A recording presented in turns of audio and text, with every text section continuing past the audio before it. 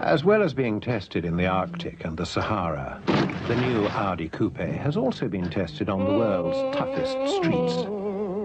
Its four-wheel drive proved invaluable in dealing with some of New York's rougher neighborhoods. And its acceleration helped avoid the attentions of some of New York's rougher characters. Even downtown, the electronic ABS managed to steer clear of Park Avenue's poodles and costly lawsuits.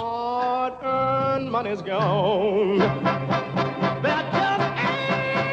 So, is it really surprising that enthusiastic drivers find the new Audi Coupe hard to resist?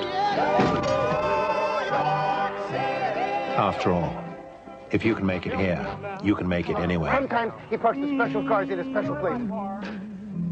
Vorsprung durch Technik, as they say in New York, New York.